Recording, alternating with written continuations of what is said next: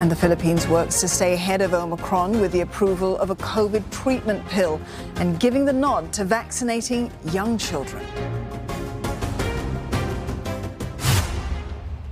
For a closer look at the global fight against COVID-19, Dr. Bharat Pankhania, Senior Clinical Lecturer at the University of Exeter, joins us live now for more.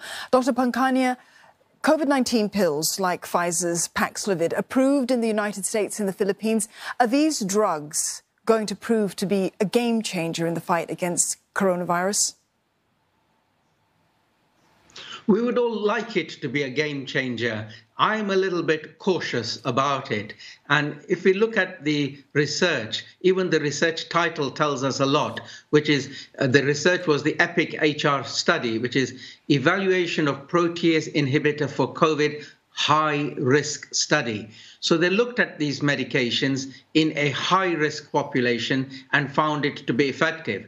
So we have a ray of hope, we have a ray of sunshine that in a specific select group of people, this pill, provided it is taken early in the course of the infection, appears to prevent serious illness and death. So that's the ray of hope, but we must be careful about not extending that to all the population.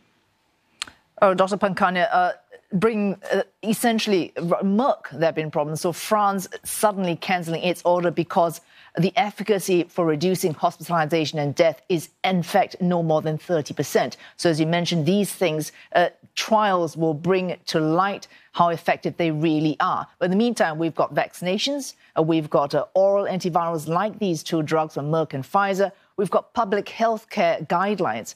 We've got healthcare systems that should stay robust. If you look at these various arms that we need to stay there so that we can help fight COVID-19, how far along are we in terms of all these different arms working together in our fight, in this battle, long battle against COVID-19?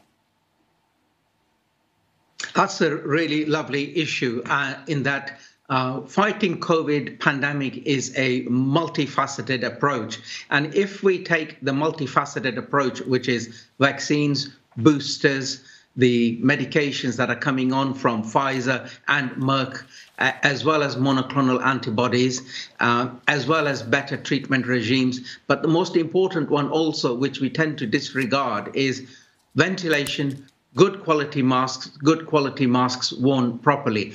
All those multifaceted layers, if we put it together, we will get on top of it. And one final bit, which we must not forget, is immunize the rest of the world.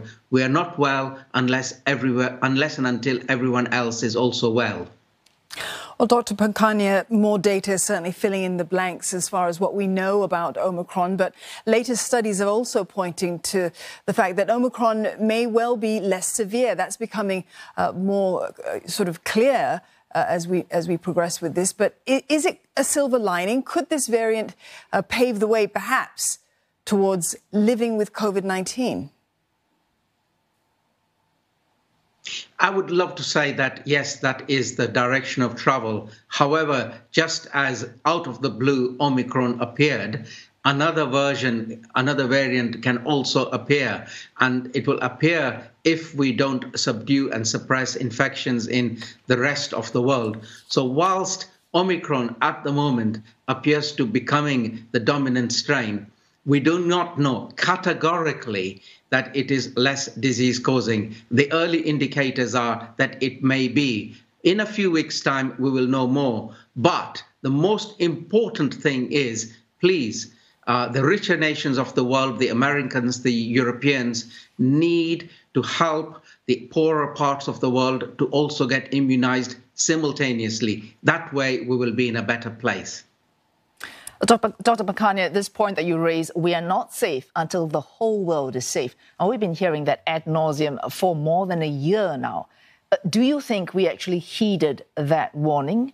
And if we have not, 2 years down since we first identified this COVID-19 in Wuhan city in China, are we any closer to learning any lessons from what we have found out so far from managing COVID-19? It is so unfortunate because infection control is not super rocket science.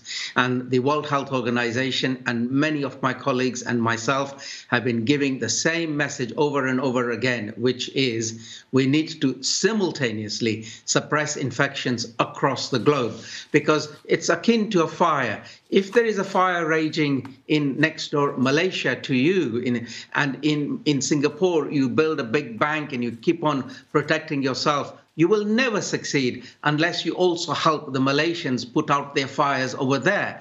And it's the same analogy here, which is you immunize your population. Of course you do, but you bring down infections in the rest of the world at the same time. Otherwise, variants arise, and then they put you many steps back. We need better political leaders across the globe to enable this to happen. Thanks so much for that. Dr. Pankhania, Dr. Bharat Pankhania, Senior Clinical Lecturer at the University of Exeter.